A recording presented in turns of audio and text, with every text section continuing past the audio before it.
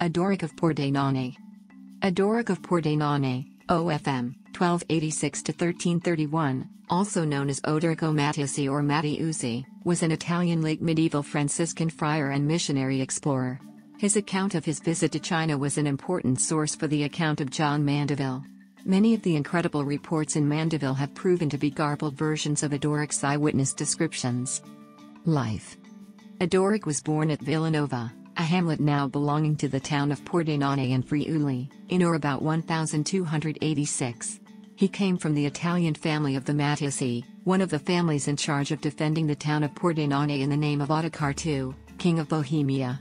Otto Hartig, writing in the Catholic Encyclopedia, says his family was Czech. Andrea Tilati, in Trecani, says this is unsubstantiated. According to the ecclesiastical biographers, in early years he took the vows of the Franciscan order and joined their convent at Udine, the capital of Friuli. In 1296 Odoric went as a missionary to the Balkans, and then to the Mongols in southern Russia. Friar Odoric was dispatched to the east in April 1318. Starting from Padua, he went to Constantinople via Venice and then crossed the Black Sea to Trebizond. From there he traveled and preached in Armenia, Media, and Persia. In all these countries the Franciscans had founded mission centers. From Sultaniye he proceeded by Kashan and Yazd, and turning thence followed a somewhat indirect route by Persepolis and the Shiraz and Baghdad regions, to the Persian Gulf. With another friar, James of Ireland, as his companion, he sailed from Ormuz to India, landing at Thane, near Mumbai. At this city St. Thomas of Tolentino and his 3 Franciscan companions had recently been martyred for blaspheming Muhammad before the local Qadi during a domestic violence case. Their remains had been gathered by Jordan of Savarac, a Dominican who had left them a short time before and who later became the first Catholic bishop in India. He interred them at the church in Supara, near Vasai, about 26 miles north of Mumbai. Odoric relates that he disinterred these relics and carried them with him on his further travels. He also visited Puri, giving one of the earliest accounts of the chariot festival of the Hindu god Jagannath to the Western world in his own account of 1321. Odoric reported how the people put the idols on chariots, and the king and queen and all the people drew them from the church with song and music.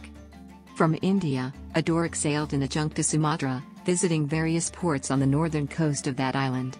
Thence, he visited Java, Borneo, Champakamakul 91 and Guangzhou, which he knew as Chinkalan or Mohachan.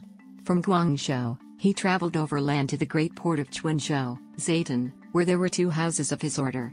In one of these, he deposited most of the remains of the 4 martyrs of Thane, although he continued to carry St. Thomas's head until he delivered it to the Franciscans of the martyrs' hometown of Tolentino.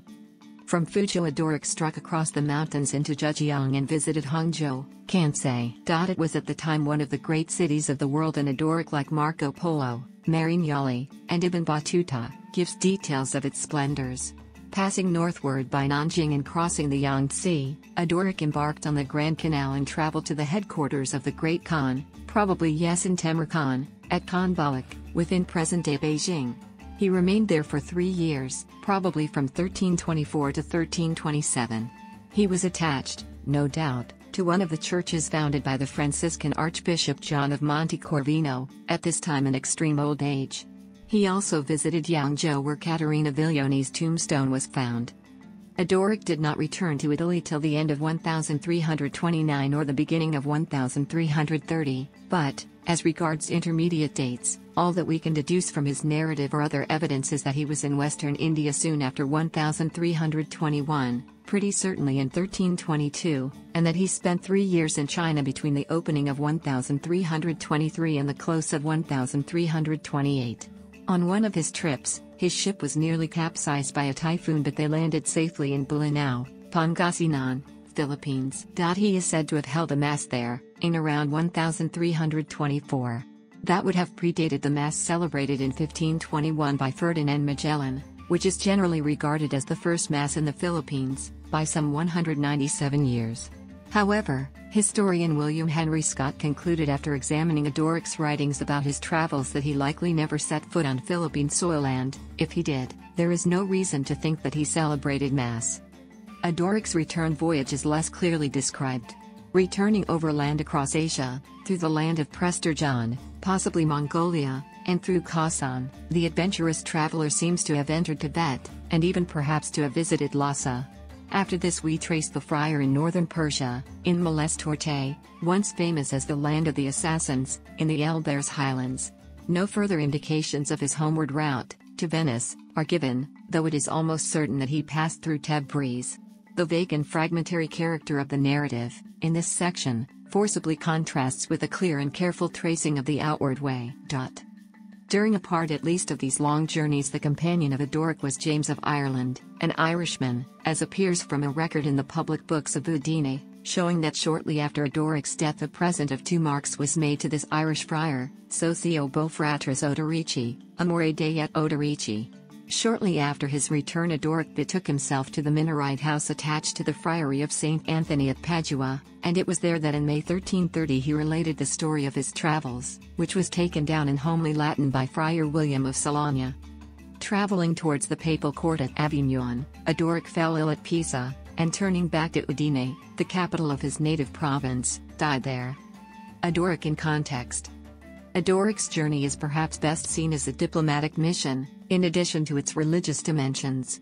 Nearly a century earlier, Mongols had entered Europe itself in the Mongol invasion of Europe. Between 1237 and 1238 they pillaged most of Russia, and by 1241 they had devastated Poland and Hungary. Then they suddenly retreated. Pope Innocent IV organized the first missions to the Great Khan Tartary in 1254, entrusted to the Franciscans, as were subsequent papal missions over the next century. Nicola, Matteo, and Marco Polo made 2 voyages in 1260 and 1271, and in 1294 the missionary John of Monte Corvino made a similar journey for Pope Nicholas IV. Contemporary fame of his journeys. The fame of his vast journeys appears to have made a much greater impression on the laity of his native territory than on his Franciscan brethren. The latter were about to bury him, without delay or ceremony, but the Gastaldor chief magistrate of the city interfered and appointed a public funeral. Rumors of his wondrous travels and of posthumous miracles were diffused, and excitement spread like wildfire over Friuli and Carniola. The ceremony had to be deferred more than once, and at last took place in presence of the Patriarch of Aquileia and all the local dignitaries. Popular acclamation made him an object of devotion. The municipality erected a noble shrine for his body, and his fame as saint and traveler had spread far and wide before the middle of the century, but it was not till 4 centuries later, 1755, that the papal authority formally sanctioned his beatification. A bust of Odoric was set up at Pordenone in 1881. The numerous copies of Odoric's narrative, both of the original text and of the versions in French, Italian, and that have come down to our time, chiefly from the 14th century, show how speedily and widely it acquired popularity. It does not deserve the charge of mendacity brought against it by some, though the adulation of others is nearly as injudicious. Odoric's credit was not benefited by the liberties which Sir John Mandeville took with it. The substance of that knight's alleged travels in India and China is stolen from Odoric, though amplified with fables from other sources than from his own invention, and garnished with his own unusually clear astronomical notions. There are a few passages in the book that stamp Odoric as a genuine and original traveler. He is the first European, after Marco Polo, who distinctly mentions the name of Sumatra. The cannibalism and community of wives which he attributes to certain people of that island do certainly belong to it, or to islands closely adjoining. His description of Sago and the archipelago is not free from errors, but they are the errors of an eyewitness. In China his mention of Guangzhou by the name of Senscalam or Senscalam, Chincalan, and his descriptions of the custom of fishing with tame cormorants, of the habit of letting the fingernails grow extravagantly, and of the compression of women's feet, are peculiar to him among the travelers of that age. Marco Polo omits them all. Odoric was one who not only visited many countries, but wrote about them so that he could share his knowledge with others. Beatification. Moved by the many miracles that were wrought at the tomb of the Odoric, Pope Benedict XIV, in the year 1755, approved the veneration which had been paid to blessed Odoric. In the year 1881 the city of Pordenone erected a magnificent memorial to its distinguished son. Manuscripts and published editions. 73 manuscripts of Odoric's narrative are known to exist in Latin, French and Italian. Of these the chief, of about 1,350, is in the Bibliothèque Nationale de France, Paris, manuscript slot. 2584, fols. 118 r. to 127b. The narrative was first printed at Pesaro in 1513, in what Apostolo Zeno, 1668-1750, calls Lingua inculta e razza. Giovanni Battista Ramazio first includes Odoric's narrative in the second volume of the second edition, 1574, Italian version, in which are given two versions, differing curiously from one another, but without any prefatory matter or explanation. See also edition of 1583, Volume 2. Fols. 245R-256R. Another, Latin, version is given in the Acta Sanctorum, Bollandist, under 14th of January.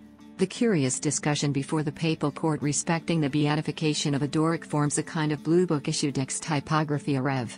Camera Apostolici, Rome, 1755. Friedrich Kunstmann of Munich devoted one of his papers to Odoric's narrative, Hister. Pollitt. Blätter von Philipps und Gars, Volume 37. Pages 507-537. Some editions of Odoric are. External links. Odoric Travels translated to Italian by Giovanni Battista Ramazio. Edited to Italian by Giovanni Battista Ramazio. Edited